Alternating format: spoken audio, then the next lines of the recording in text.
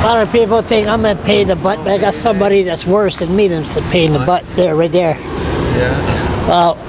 What are you, what do you want now? I just want a couple dollars for a coffee. I'm broke. Okay, that's the end of that conversation. Now, what did you say? You just got out of jail again? I know, yes. Again, for nothing this time. For nothing? Well, you mean they put you to jail for nothing now? They did that to me, so. Oh yeah, it's jealousy and envy is what it is. Why would somebody be jealous of you now? I don't know why people would be jealous. I think because I got an extra inch down below. And, sex again. That's what I'm thinking it's got to be. Like, why are these short cops harassing me for just walking down King Street? Like, what? I'm not allowed to, you know, be a Canadian. Okay, what were you in jail this time? I was in for a $100 fine. For what?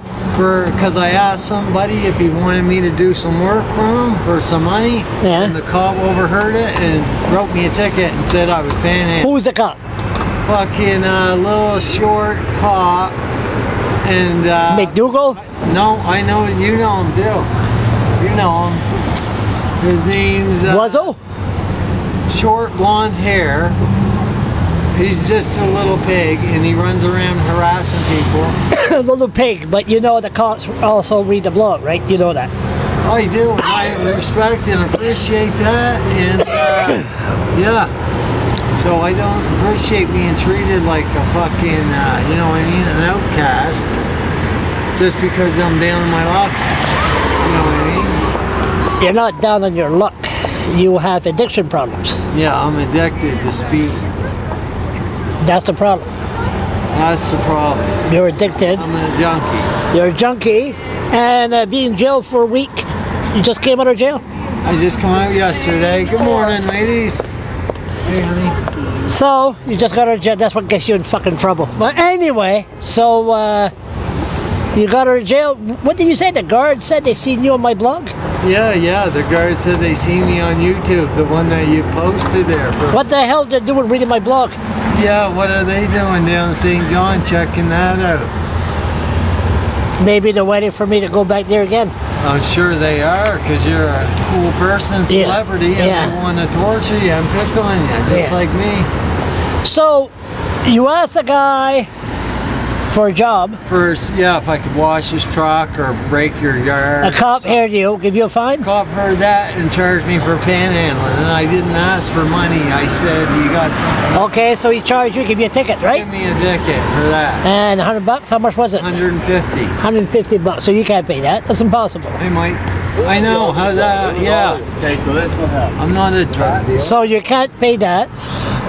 So what happened? They pick you up, put you in jail? Yeah. Where did they pick you up? No warning or nothing. Where did they pick you up? At Odell Park. I was coming out of church, and that's when they jumped me, Sunday. You went to church? Yeah. What were you doing in church? I was worshiping, You worship? Come on, what were you doing there? Fellowship. What were you doing there?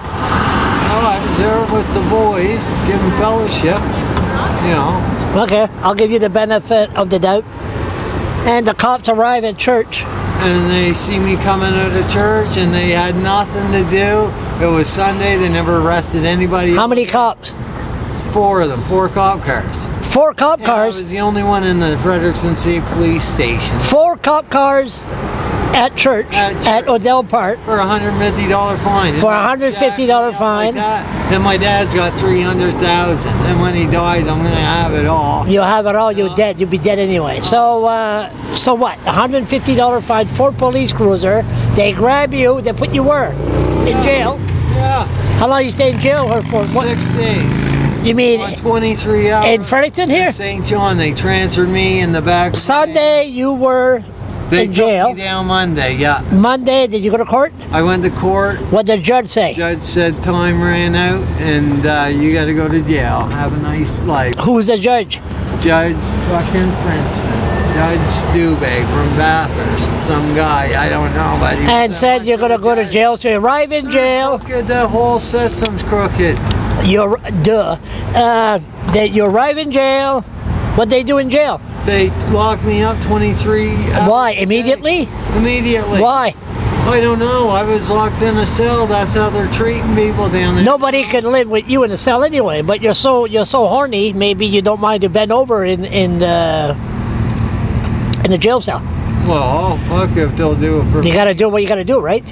I don't know. So is that why no inmate will sit? Because they don't double bunk there. No, they. You're on the floor. Yeah. And if you want to have a shit, you got to have a shit in front of the other guy. It's embarrassing. It's humiliating. So a horny bastard like you, maybe that's why they lock you up. 23, 24, no? That's probably what it could. Okay, now we're getting down to the facts here.